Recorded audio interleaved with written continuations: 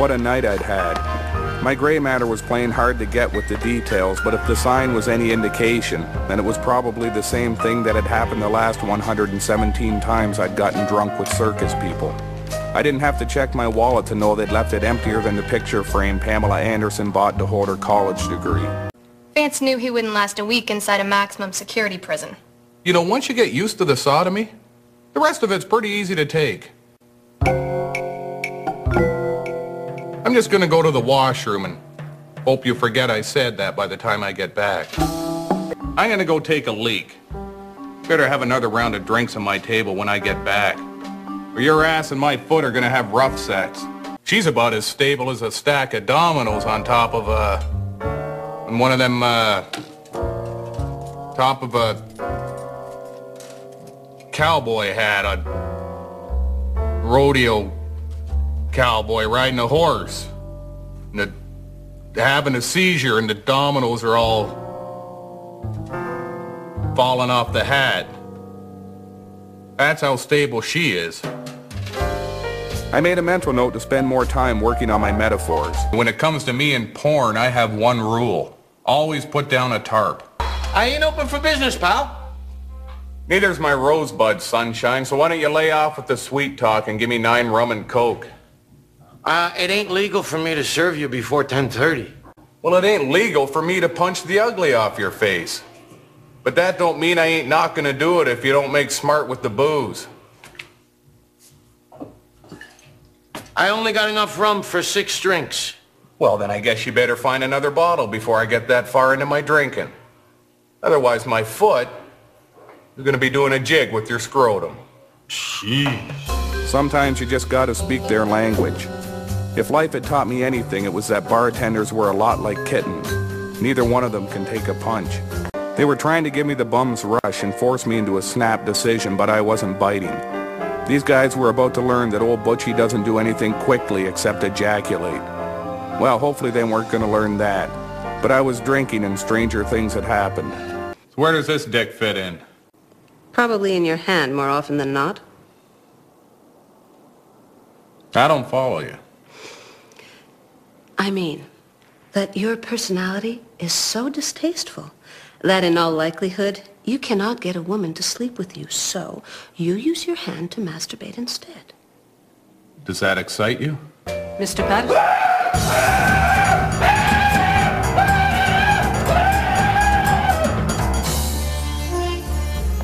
My client had caught me off guard, and I'd come close to losing my composure. I didn't cotton to the idea of her walking out of here thinking old Butchie didn't have the stomach to French kiss danger.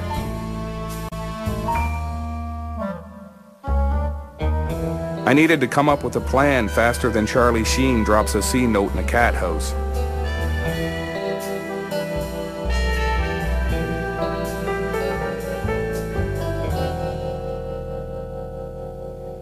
Hey, why don't you watch where you're going, you stupid identical twin brother? I was behind the couch doing some push-ups, and my brother landed on me.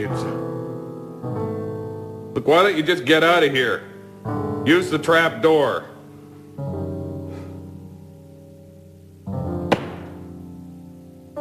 Good, he's gone. Just don't screw it up. I don't screw anything up. Good day, Mr. Patterson. Should I go out this way, or should I use the trap door?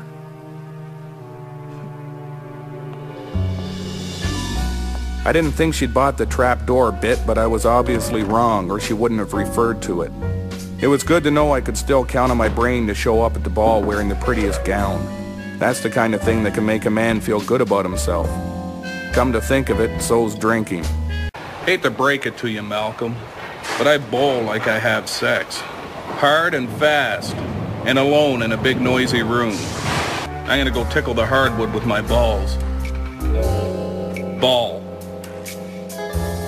Take my shot. I gave up trying to figure out the world years ago. First time I dropped too large on a transvestite prostitute. Some of them look so much like women you can't really tell until it's curtain call, and Well, by that, the way I got things figured anyway, it's... If I've already spent the money, someone better be doing something to me. Yeah, I've never been with a woman more than 7 minutes. That includes the time haggling over the price. This old dog don't not never learn no new tricks. Never. Well, it don't not sound like nothing I can't not do. Provided my wallet walks away from the table feeling bloated. Well, as long as your wallet's not bulimic. I'll tell you what, Marissa. Why don't we stick to words I know? It was high time Mick learned that when it comes to putting the screws to men in steamy health club change rooms, old Butchie wrote the book. I made a mental note to check if I was gay. Quit flashing your pearly whites like a dumb moron, you stupid prick. Word on the street has tell if a man was looking to get a few photographs altered. You're the guy to see. What do you got? Red eye? The only eye I got that's red is my third one. You don't strike me as the type of man to help me out with that. Okay, I'll help. But only if we speak normally and never talk about your anus again.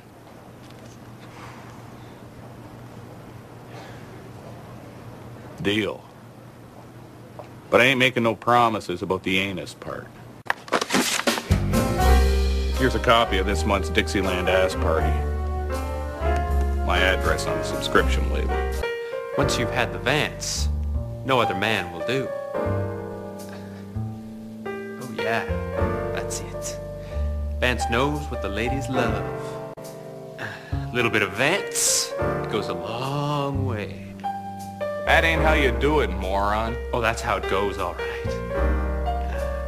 Look, I'll show you one time. You might want to write this down.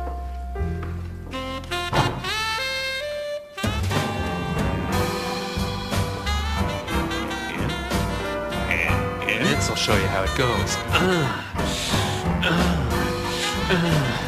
Ladies like it when you linger. Pow! Vance is working it. Pow! Vance is working it. Oh, man. Oh, yeah, Vance is the man. Oh, time to dunk the cookie. Time to dunk the cookie. Sweet milk.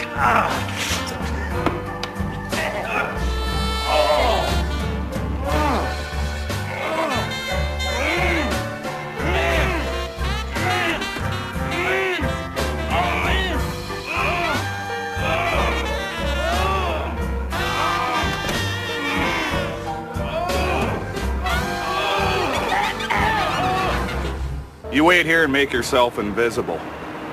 If anyone asks, tell them you're a male prostitute. If they press the issue, it's a C note for 50-50. 150 for a Dutch twist with a reach around, and 3 bills for a trip around the world. Listen, we beat the clock by half an hour, so I got some time to kill. What do you say you leg it down to that booze place around the corner? Get me a bottle of vodka, bottle of rye, bottle of gin, 12 beers, 2 liters of wine, and one of them styrofoam things to keep my drink cold. What the hell happened to you? Some guys in a van. I don't want to talk about it. Well, how much did you make? $300. What the hell are you crying about? That ain't bad for your first day out. Drink up.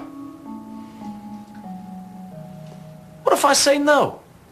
I'll call your teacher. Tell her you bailed out of your work assignment. You'll flunk out of school. Have to spend the next few years doing what you just did with them guys in the van in order to make enough money to pay your bills.